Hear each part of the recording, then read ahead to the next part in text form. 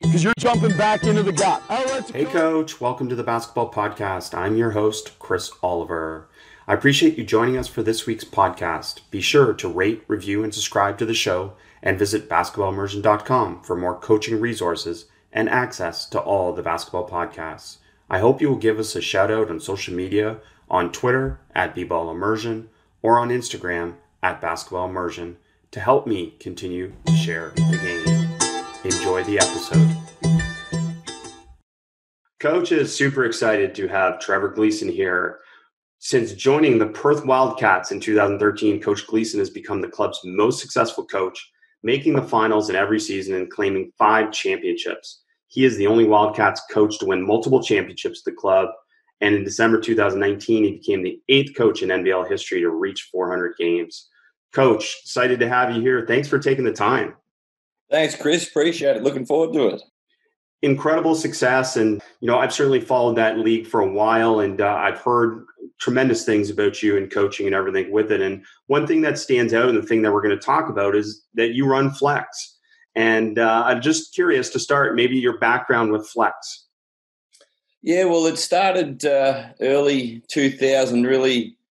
I used to coach against a legend coach over here, Lindsay Gaze's system, and he ran the shuffle, and it really upset me that I'd make a mistake and I'd give a layup up all the time. And I looked at my offense, which was more of a power set or floppy set, and I thought, well, if the defense make a mistake, I'm getting open for a 15-foot jump shot. I said, I don't want to do that. I want to get a layup like they do with the shuffle from the Melbourne Tigers. So, and around that time, I was watching a lot of international basketball, and I seen Argentina just I think they won the Olympics in 2004, or running some shuffle.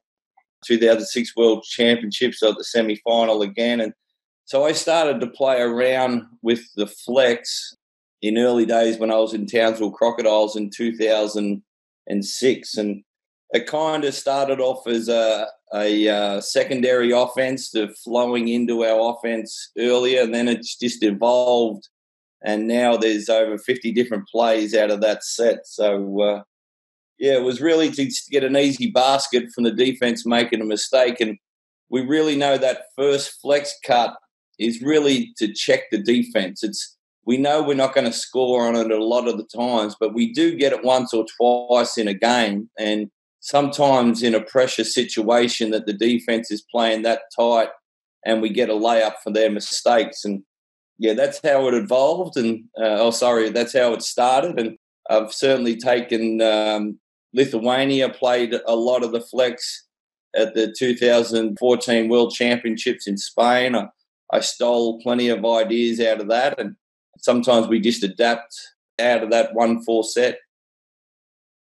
Tremendous stuff, and good to know the Flex is alive and well. And of course it is alive and well because a lot of the aspects of the Flex still exist in different ways. But what you're talking about is still running kind of the pattern of Flex as I assume, a spacing template.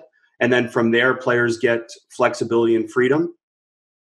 Yeah, without a question. We have a lot of freedom for the players. Look, we want to kick ahead. We want to play a fast pace. We actually pass the ball into the post a ton of times. We're looking for 20 hits in the post a game. And we've got cutters off that. We've got screen. We've got step-ups for the 5-man stepping up off the block and a handoff of the shooter coming off that. I really think, the modern game is more 5 out, especially in America. And we like to play the post. We like to play the short corner where we get cutters, we get different angles to work on. We got defense have got to change their position and guarding areas. And we talk about the first flex cut. We talk about the second side. We get most of our action through the second side. We're breaking down the defense. Now they've got to defend multiple cuts, multiple down screens, multiple ball reversals. That's when the defense starts to break open and when we can maintain our spacing and the guys have got a free, a green light to play what's in front of them at that stage. So having watched some clips and watched your team, a lot preparing for this. You guys have great spacing. And is the flex non-traditional modern spacing in the sense that you're not always spacing deep corners? Or what are some of the spacing keys that you guys use? Yeah, but typically we don't get a lot of deep corner threes. I know that's probably going against. We get more of our wing threes where the spacing's a little bit different and it's not flattened out. But the spacing is the key, because if the defense wants to get aggressive, and there's two ways they can really play the traditional flex, is the first pass is deny the trailer of the ball to stop the first cut. And we have options where we're back cut straight through that, and then we flash the post into the high point guard area, and we have our second side. And that's really the counter, the defense, what they want to take away from that. And that's our spacing is crucial, and different plays require you to be different spots, maybe at the elbow, maybe at the split line, maybe deep in the corner to create space. And what we want to do is to get our best player the ball at the right time and give him the enough space to work with. If they're going to try hard show a pick and roll, make sure we have some outlets and some counters against that. Yeah, I like that. And curious then, you've talked about a few things that are important. So what are the keys to running the flexes? The speed of cuts, the decisions, the quality of the screens? What are some of the keys that you find in the modern game?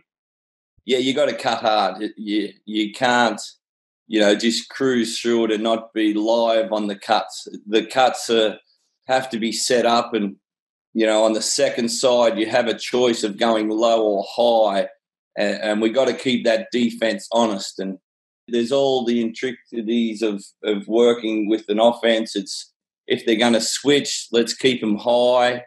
If they're going to go under, let's seal them. If they go over the top, let's throw it at the rim. And that's the angles, the timing, and the spots we want to set the screens is really important, that we create that spacing. And when we do that, we create opportunities. And that's something that we work on every day. A lot of times that we, do some drills where it's no bouncing the ball. We've got to work on our cuts, angles, our spacing, our quick ball movement, just so the guys can see where the opportunities arise in their offense. And then we lighten that up and allow one dribble that they can attack off the dribble, so they can be aware of their teammates and where they're going to be and what spots it's going to open up when the defense helps. Well, it's tremendous watching, because I can see the speed of the cuts and how often that just frees a player. And the other thing that becomes aware is that ghosting screens or running through screens becomes a part of this modern offense for you guys as well, right? Where you're not always setting the screen. No, and that's if you get a hard cut, the defender has to help off the ball. Otherwise, you get a layup. And that's why I like it so much, that if the defense just takes a wrong move or gets his vision caught, he's given up a layup. And that's what, when you get those easy points, it's really demoralizing for the defensive team to play this good pressure, but then you're giving up layups. And we work on cutting a lot. We emphasize that. We emphasize the flex cut is hard, and then we've got a guard coming down, setting the screen for the big that could be a three-point shooter, and maybe we're screening our own man to create that, that open three-point shot for our big guy who can shoot. We're going to come back because you mentioned practice and some of the things that you do to work on this, but just out of that, let's go to the flex screen part of it and that interior screen. What are you teaching in terms of the screening rules there for your screener? Do you mean off the first flex cut off the block? Yeah, like just on the baseline screen. Yeah. So we want our post guy, and obviously he's a post target. Everyone's a post target there. And when that pass goes from the guard to the trailer, we want him to step off the block, and we want to cut more times than not on the baseline side. And that's where we get the speed. And sometimes we cut underneath the basket, and a lot of times we catch the ball and we've got to do a reverse mic and to finish the layup. We don't want to catch the ball, then turn around and square up to the ring for the cutter. And it's a quick hit. So we want to step on the block, step off the block and set that screen. And now if they switch that, we can seal the big on the inside, you got the guard on the outside, so that we're always looking for those first options. And that's always to test the defense. Is the defense good? If it's good, we go to the next part. We give it a quick look. Very important for our trailer to have the ball ready to pass the ball, and his vision is on the cutter. Like a few times we haven't got a good passer up top there that is open, but he doesn't see it. So he has to get past some pressure and make sure that he can hit two targets, the cutter and the screener. And then we have some multiple reads off that. Hey, Coach, just a brief interruption of the podcast to hear from one of our supporters. There is no shortage of action going on with our partners over at betonline.ag. The sports world is slow making its way back, with the NBA announcing its return in late July. But right now, UFC, boxing, NASCAR, and international soccer have all resumed play, and BetOnline has the best odds, lines for their upcoming games and matches. Need more? BetOnline has simulated NFL, NBA, and UFC happening live every day for our devout gamblers to check out. BetOnline also offers hundreds of live casino games, poker tournaments, and the best props in the business. Visit betonline.ag on your computer or mobile device and join now to receive your welcome bonus. betonline.ag, your online wagering experts. Now back to the podcast. You said the baseline side. So why has that become the major emphasis on that in the first cut, or is that on every type of baseline cut? Is that because of where the defense forces? Yeah, no, we want to flatten out the defense. So if we can go baseline, typically when people or teams defend it, they want to push us into the screen and bump us. We find the baseline cut is faster. We find we get more options out of that. And it's not every single time we must go baseline. We'll obviously take what the defense gives us. But if we have a choice, we want to cut baseline hard so it flattens out the defense. And then the defender on the post normally has to open up. Now, he has to open up with arms out, try to stop that layup happening. And that's when, if you got a big post guy, he can seal him, he can duck in, and then you got your option. Or if he's got a three-point shot, after that screen, he can go straight to the perimeter. And now he's already got separation from his defender because of that hard cut along the baseline. I think what we've found when he cuts across the top, more physical, it's slower. So we want to get through that first cut so it opens up our second line cuts as much as possible. That's great. And as you're talking about this, you already talked about a finish at the rim and in a traditional way that you might get a finish at the rim. The other thing that comes from watching your film is how good some of your players need to be at coming off of screens and squaring and shooting, which again is not as much a part of the modern offense, where most of it comes off the dribble kick out and already facing the rim. Is that got to be something you recruit for, or that you really develop within player development? Yeah, that's a good question. That's something that we work on individually. And our footwork, it's not only footwork that you work on defense sliding and you're pivoting and you're adjusting from weak side to help side to deny, but it's really on offense, because the better footwork that you have, the faster you become. That means the shot can get up quicker, and against, professional athletes and guys that are long in length can get there and block the shot. If you've got good footwork, you're quicker. And as soon as you do that, you're a much better a threat from the perimeter. So, yeah, we set the screen and we want 2 quick steps straight up. So we'll set out on the screen, make sure we get in contact. As soon as the basic shoulder-to-shoulder cutter goes, we're looking to come off that pin down and ready to shoot. Footwork is a big part. We work on that every day with pivoting, inside pivot, outside pivot, and probably stole a lot from, the Tex Winner from the Triangle that used to do that a fair bit with their offense. Love that. And obviously the importance of footwork in all of basketball, but definitely in that case, it's great to hear and great to see. And with that, then driving opportunities, where do you find the most dribble drive opportunities come out of this type of offense now? Yeah, we have a drive and drift set. We in a traditional flex positions, and we drive on the post towards the baseline. That's live, and we're drifting on the other opposite 45, getting to the corner, and the big guy is either at the rim or he gets straight to the 3-point line. So on the strong side guard, yes, he's got the freedom to take his man to the rim. If he goes through the elbows, our big will pop to the short corner. Our opposite wing will go to the corner. So he has those opportunities. But everybody on that offense that are facing the basket have the ability to go off the dribble. And we certainly use that. And we use that a lot more this year just to open up our offense. And we had a little bit more perimeter players that could take their guy off the dribble.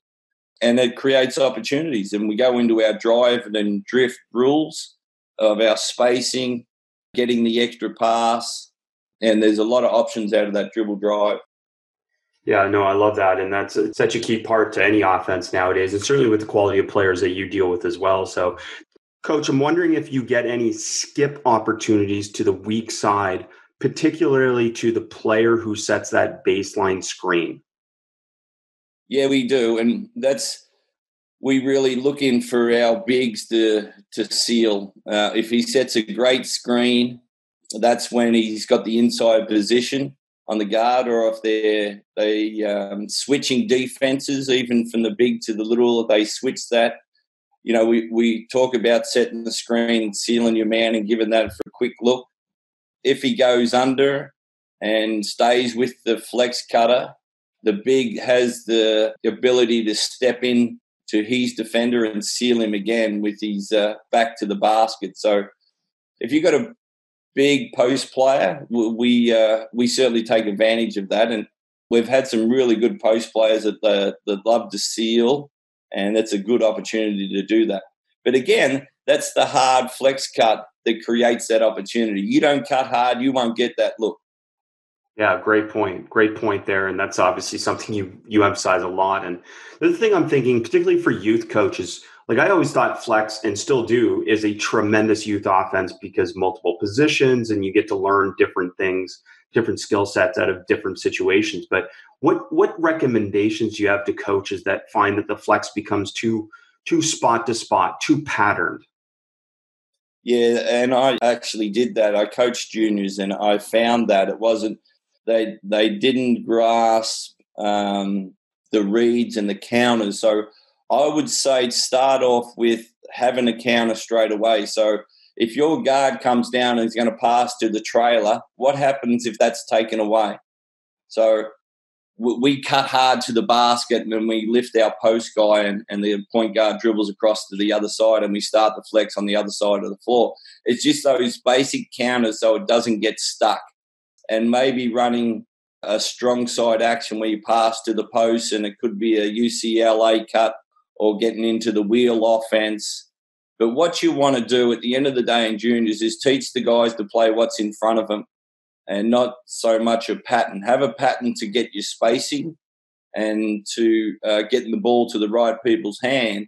But you want to be able to read on the screens down, on the hard cuts, on give and go, on the back screens, you know, on the pin down and catching and squaring up and getting a good shot release and having great offensive rebounding coverage. And I think you don't get so fixated on you must get second flex cut, third flex cut. I think just slow that down and teach the kids how to play what's in front of them.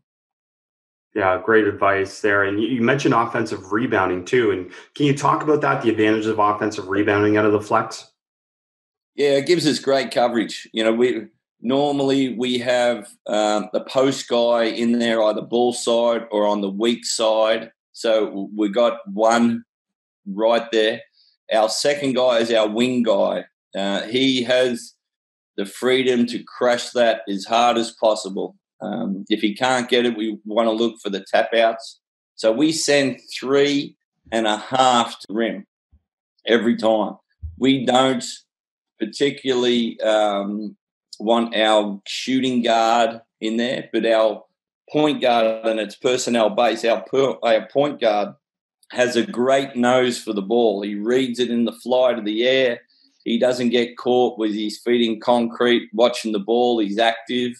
So we want our point guard to get up there and get in there for the rebound as well. So with traditionally the 3-man, the point guard, and our 5-man ideally in there, and our 4-man should be around the high post for the long rebounds. The flip side of keeping our point guard there, they get the ball and he can pick up full court. We run our shooting guard back as much as possible, as often as we can. So he's got coverage down and we work from there. But, yeah, we certainly want 3.5 on the glass every single time. Yeah, very cool to see kind of all that come together. And then maybe the other part that goes with it is like, how early are you introducing, when there's the down screen and there's the baseline screen, how early are you introducing the variability of those cuts? Like I call it a convergence, because basically the one cutter has multiple decisions. Are they getting freedom right away in your system to be able to go wherever they want, whether they reject and go up or they use the flex screen? Yeah, that's the beauty of it. When the guys are familiar with it, so I've already done a flex cut, so I'm on the low post and I've got a wing outside, and they're 2 guards, a 3-man and a 2-man. And that's when the eye vision and the synergy comes in and said, hey, you come off that pin down, I'll cut baseline, or I'll come over it on the top. And that's when it's fun, when they're starting to read that and play off each other. And the more they play, the more they get that freedom. But to start off with, we'll have a call for it, just so they understand the spacing, who's going to the ball, who's going to the rim. But, yeah, we have multiple reads where they do have the freedom to read their defense. But we also have a couple of quick, short shot clock situations where we certainly want the flex cut to either come back off the first flex cut or come off the pin down from the trailer. Love it. And that's when obviously you're starting to have fun, because they're getting that next level too. And that's great. And we coach, obviously a big part about the flex is handling switches. So can we spend some time talking about some of the different ways that you counter switching? Yeah, without a question. It's moved quite frequently these days that they'll switch, everything from the first flex cut, from the pin down. And we certainly do have some counters in there, how we want to go about that. And we try to put certain defenders in positions that they have to make a read out of that. So, yeah, no worries. Let's get into it. Hey, Coach, just a brief interruption of the podcast to hear from one of our supporters. There is no shortage of action going on with our partners over at betonline.ag. The sports world is slow making its way back, with the NBA announcing its return in late July. But right now, UFC, boxing, NASCAR, and international soccer have all resumed play, and BetOnline has the best odds, lines for their upcoming games and matches. Need more? BetOnline has simulated NFL, NBA, and UFC happening live every day for our devout gamblers to check out. BetOnline also offers hundreds of live casino games, poker tournaments, and the best props in the business. Visit betonline.ag on your computer or mobile device and join now to receive your welcome bonus. betonline.ag, your online wagering experts. Now back to the podcast. So, one of the advantages of switching, at least that first flex screen, the baseline screen, is that we can keep the big at the rim in theory, right? So I'm imagining what you're trying to do is find a way to exploit a little on big or a big on little matchup. And with that, which would be your preference? Yeah, it really depends what you want. Like, we're very strong. We have a great a great shooting guard. So we'll run him off little to big screens. And if they want to mismatch and switch that, and then they've got a 4 or 5 man on our 2 guard, we'll facilitate that and make sure the floor is stretched. And then we got 2 options out of that. We either got the guard who can take the big guy on him, or we can dump it inside with our 4 or 5 man on a 2 guard. So we get the switches quite often. Most teams don't switch the first flex cut. They will switch the pin down, where they got the guard switching back on the big and keeping the big at the rim. So there's they might get up there and deny those lines. And that's when we got some dribble handoffs, some areas out of there that we want to attack. That's great. And do you incorporate any ball screening into this offense? Yeah, late clock we do. It's not something that we initiate straight on like the trailer will come in and get the point guard straight away. And we will get into our loop series where we loop the wing around and then the trailer will come into the on ball. We pass the ball back to the trailer and he passes it straight to the opposite wing and follows that with an on ball. And that's a big play for us because we find teams will either trap or hard show out of that, and then we can pop our four-man to the corner for a three-point shot, and then they're in long rotations. If they get into a switch out of that with the on ball, we look to post up and drag the big goer up higher and look for our options out of that as well. There is a lot of guys that we find, some guys don't like a pick and roll late clock because it's a chance to trap them with 8 seconds to go. So if that's a mismatch, we'll most likely separate the floor and let him attack or pass it into the post. But we also have a three-man that's really good at the pick and roll that wants the pick and roll and can play out of it. So it's very much personnel-based that we want the pick and roll. So you mentioned the shot clock, and I guess it's curious to me coming back to this. Is there an ideal average length? Or are you finding there's an average length of possession that happens usually? Like, obviously, you'll take what you can get cheap early if you can, but are you finding after that your possessions last a little longer or a little shorter than other offenses? And it's funny, just doing some research with this beforehand, I went back this last season, and our most common offense is what we call the second side, which is one flex cutter, two flex cutters, and then you're into the offense. And that also has a chance to break the defense down. The defense is going to play pretty strong for the first 6 to 8 seconds. They might have scored down the other end, be angry down the other end, something didn't happen. So they're going to play defense for the first 6 or 8 seconds unless they're really bad. Then they start to break down. Then you get to the communication on the cut. Are they supposed to switch? And there's a miscommunication. So we find anywhere from around about the 12-second mark till about the 6-second mark, we get a lot of opportunities out of that because our movement and our cutters. And late clock, we're talking about 6 seconds, 5 seconds, and we're really spacing the floor and making sure the guy's not throwing a hand grenade.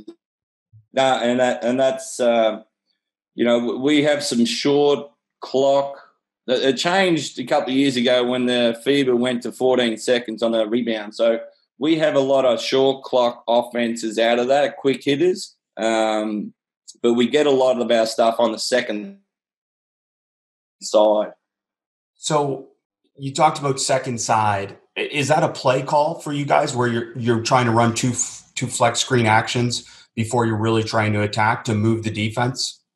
Yeah, we get second side is like, it's probably, if I go to old school here, it might be like whose he is with 4 passes before you attack. Second side. It's not that old school, Coach. It's not that old school. It just gets, if we need to get somebody or everybody a touch of the ball to get involved in the game, we'll do it. We don't really like the, isolation and no one touches the ball for 3 minutes because one person gets it. We want to get the ball moving. We want to get move the defense. We want people to get touches of the ball. And then we get to our second side stuff, and that's when we have different options of an on-ball screen or maybe a pass and a give and go out of the second side. But it's just trying to loosen up the defense and then attack. Yeah, I like it. And with that, I guess, do you run a lot of different types of masking actions, or mainly are you just coming down and going trail entry, or how many different entries do you do? Yeah, we have a lot of different entries, and it's the pressure release entries. We have a pass to the strong side wing, and there's a cut through, a bit like the Spurs had strong and weak entries. If they're denying the trailer, which normally happens, we will dive him, and lift up. We got entries from half court. If they run half court traps, we have entries for that.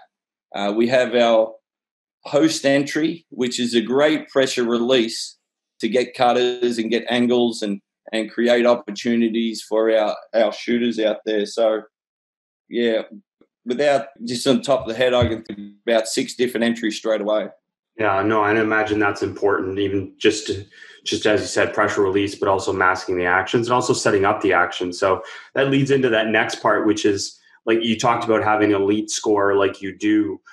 How do you blend in creating opportunities for a specific player, a specific matchup? I think as a coach, your job, the way I see it, your job is to create opportunities for your best players. We all say we want equal opportunity offense, but I want my best player shooting the ball.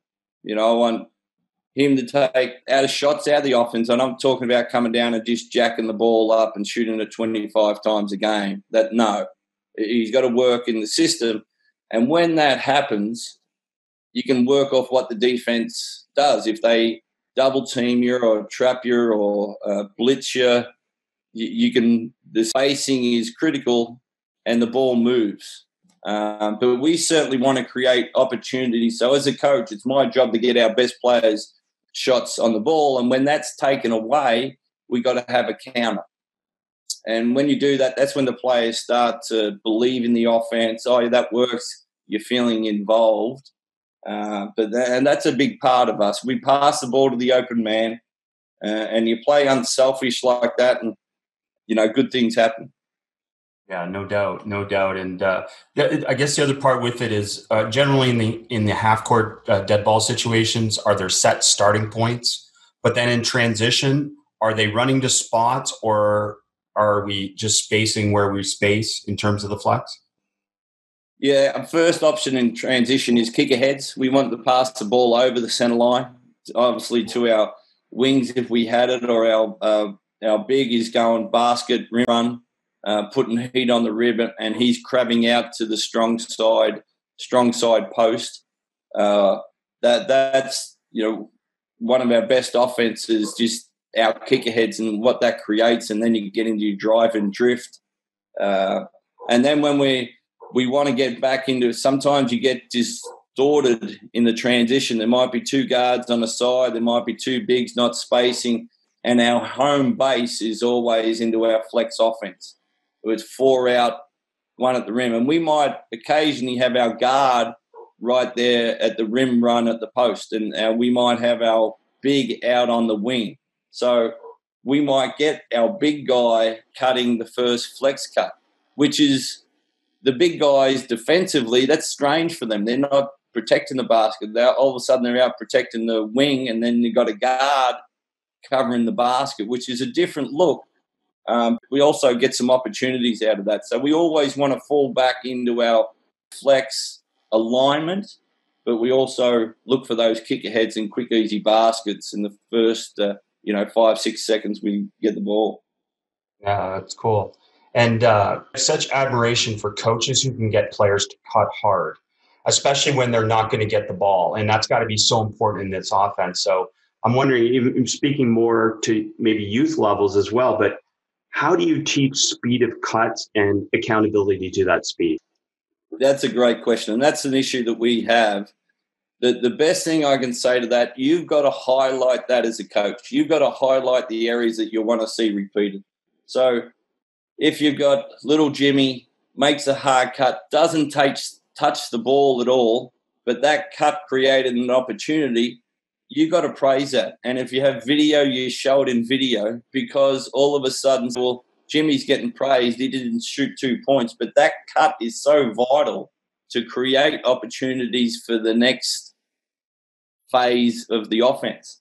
And to get, as a coach, if you want things to be repeated. It's same as diving on the ball for loose ball. You know, the timeout, mate, that was great. You just hustled. You didn't get the ball, but that hustle, if we do that across the floor, we're going to have a great game today.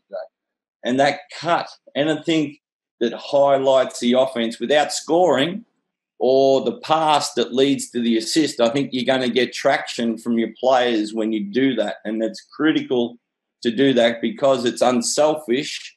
And sometimes they don't think that hard cut is a part of anything of the offense, but it's so important. Love that. Notice progress, notice success, all those different things that go with that. And yeah, that's tremendous. And the other thing, as you're talking, especially in relative to youth level, like one of the advantages of flex seems to be that it can be broken down into manageable sequences. Like it's easy to develop kind of small-sided games and different types of smaller actions out of it. I'm wondering if that's how you practice a lot of the speed of the decisions that have to take place. Yeah, and that's how it evolves. You can't put 15 plays in at once and you just work to what the strength of your team is. If you've got a great shooting guard, you've got to create options for that shooting guard. If you've got a great post play, you want to put them in a situation, or a good pick and roll. We have a good 4-man and a good 2-man. So we want to get those two guys in the pick and roll as often as possible because they make really good decisions. They're both scorers and they're both unselfish. And you got to put that in your offense. And I would stay with that as you're building your offense up. Stay with those 2 or 3, or 4 plays and build that and let the offense evolve. Don't come in with 15, 16 plays and think you can be masters at everything because it's not going to happen. We started this offense as an early secondary offense to get some scores and to get some easy baskets when the defense is not there. Now it's involved. The guys have played it for a number of years. I can play off that and put some new plays in pretty soon. But I would concentrate on 5 or 6 plays and locking those in, the reads, the spacing, the crashing the glass to build confidence in your team. Is there any way that you practice differently with the juniors versus the seniors in terms of more 5-on-5 with the olders, or is it across the board more 5-on-5 or small-sided games, or what? Yeah, we do every day. We have 5 minutes with no dribble in half court, 5-on-5, and it's messy. The spacing's terrible. The defense is up in your grill, and then we open it up another 5 minutes with 1 bounce allowed. And, that's after the point guard is past the ball. But we find that creates this spacing. It's often spacing. Get open or get out. Don't clog up the laneways and look at the ball and wait. Just get spacing, get out, your hard cuts. On the screen down, on the pin down, we want to get that screen underneath the foul line for the guards. If he's passed to the trailer, there's a flex cut and I'm pinning down. We want to get that screen down so it creates spacing for the big guy popping up. We want to create space and opportunity, and I think those 2 drills that we do most days really help that. It's fun to hear that. And the other part, I guess you mentioned earlier, and I want to come back to, is that you talked about scoring at the rim, which is obviously very important in the modern, any era of basketball. So I'm wondering, is there anything particularly that suits us for having a dominant scorer inside? Yeah, we have a lot of, you can start him at the trailer position, setting a pin down and then sealing straight away so he gets a seal inside the paint. We've been fortunate to have some great post players in the past that could really seal and put a target. And if you've got shooters around them, have the shooters running off. If it's a non-shooter, you're going to struggle because they can help down on them. But if you've got a shooter, run him off your big guy because that creates space for him and seal. But, yeah, we have a duck-in play. We have, a dribble handoff play for our 5 to get to the post or our 4 to get to the post. There's a lot of different areas that we have out of that. And like I said, we want to throw the ball into the post 20 times a game or in the short corner and work off cutters and step-ups and There's a lot of stuff that the modern game probably doesn't do too much. The excess perimeter play off the dribble. We really like to hit the post in short quarter and work off that. Coach, it's great to hear the contrast and the different ways that you can score to flex, and tremendous success proven through what you've done in Perth. What I'm curious about, as you mentioned this, is the non-shooter. What do you do to adapt this offense to a non-shooter?